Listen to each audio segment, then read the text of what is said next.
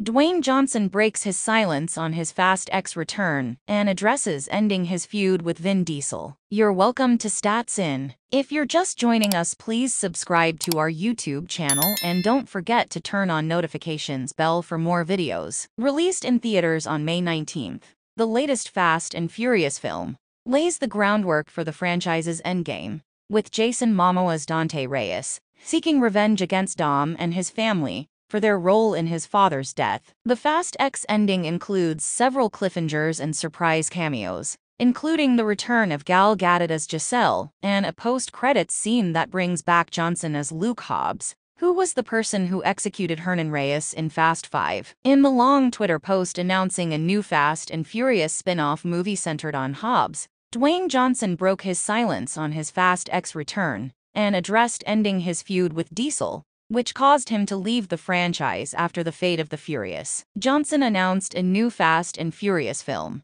that will feature his return as Hobbs and bridge the gap between Fast X and Fast X Part 2, which is expected in 2025. The actor admits to being blown away by the positive reactions to his character's return in Fast X and announces that he and Diesel have put their past feud behind them. Last summer Vin and I put all the past behind us. We'll lead with brotherhood and resolve and always take care of the franchise, characters and fans that we love, he spoke on Twitter. The sheer fact that Johnson returned as Hobbs in Fast X seemed to indicate that his years-long feud with Diesel had finally been resolved. Shortly after Fast X release in theaters, Diesel was the first to break his silence on Johnson's surprise return as Hobbs. The Dom actor danced around his past feud with The Rock during the filming of previous Fast and Furious films and made no explicit mention of it. In Johnson's recent announcement, he's outright declaring that he and Diesel have firmly put their past feud behind them. The Rock and Diesel's feud became public in 2016,